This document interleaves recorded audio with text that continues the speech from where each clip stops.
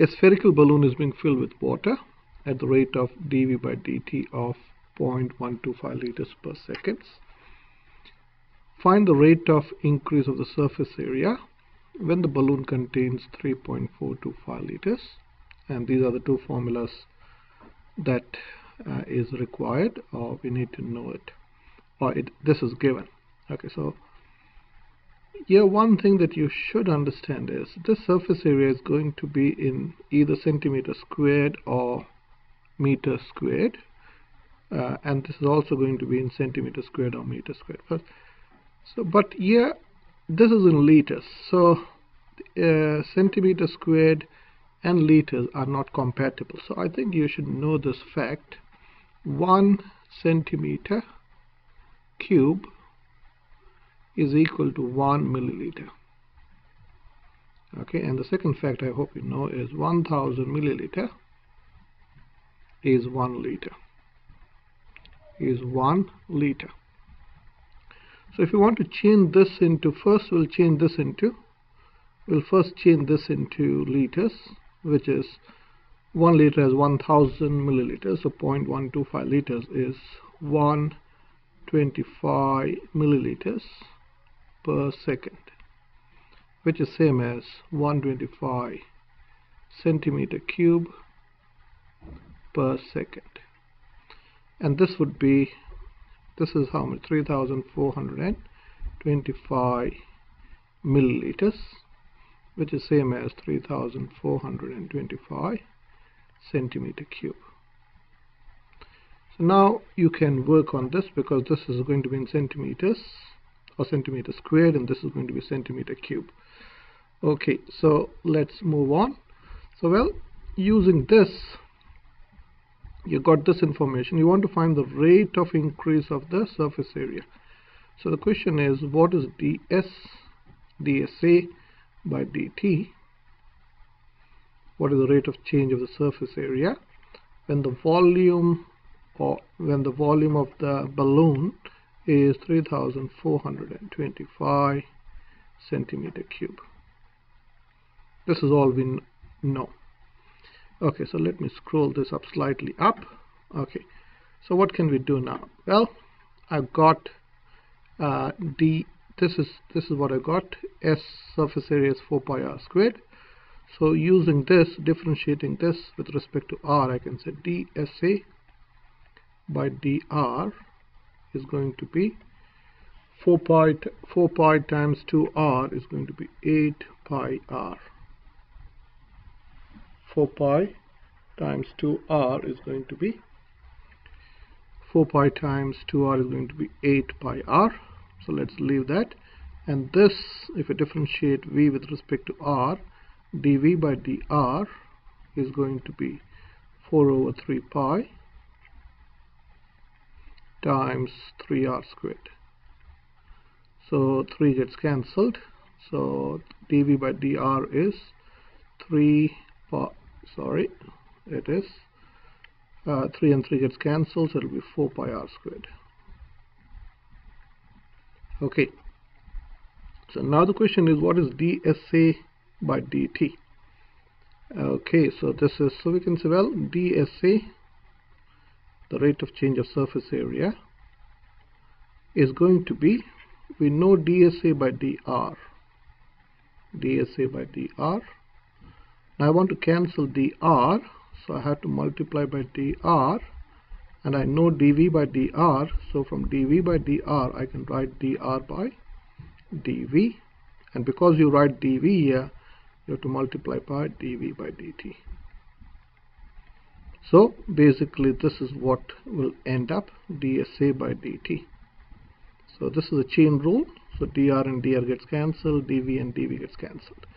So that is equal to dSA by dr is 8 pi r,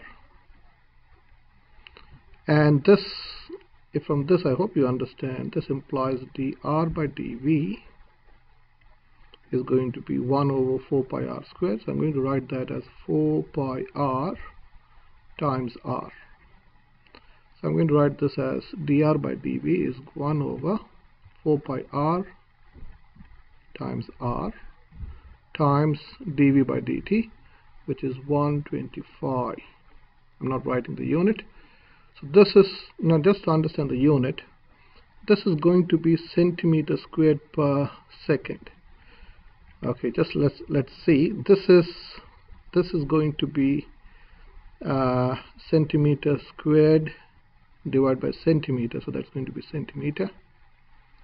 Okay, or this, basically what is remaining is dr and dr gets cancelled, dv and dv gets cancelled, and dsa is in centimeter squared divided by time, which is in seconds. So final answer would be centimeter squared per seconds. Units are very important for this type of question. So well, let me change color, so we can say dsa by dt. Let's simplify this. So this pi and pi gets cancelled, r and r gets cancelled, 4 goes in 8 twice. So what is remaining? This is going to be 250 over r. I would like you to stop here and think about this answer. What is this? Does this answer make sense? ds by dt, sorry, not dr, ds by dt is 250 divided by r. So if you think about this, this equation does make sense. You can understand as the water is being filled, the rate of change of the surface area is going to decrease, because this r, as this r gets bigger and bigger, this quantity is going to get smaller and smaller. And it does make sense. As radius increases, the rate of change of surface area is going to decrease. Now, well, this is in terms of r, but the question was, what's the rate of change of surface area when the volume is this? Now, well, if you know the volume, which is this, you can find the radius because you got this formula. So you can pause this video and try to figure out what is r by substituting v as 3425 into this equation. Okay, so let's write this. Let me change color. So volume is going to be 4 over 3 pi r cube. So we know the volume is 3425 centimeter cube. So 3425 is equal to 4 over 3 pi times r cube, and I want to make r the subject. This is times. So this is 3425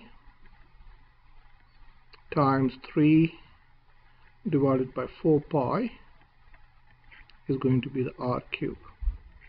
So if you want to find r is cube root of this big number 3425 over 4 pi.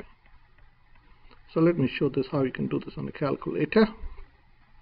So this is going to be run, menu, run. So I'll go 3425 times 3 divided by 4 shift pi. This is this number, and then you have to find the cube root of this. So you press 3 shift this key. This is cube root of the answer. So it's finding the square root of this number, which is 9.35. Okay, so I want the answer. So let me write r is 9.35 dot dot dot, and that is going to be your answer. So I want the exact answer.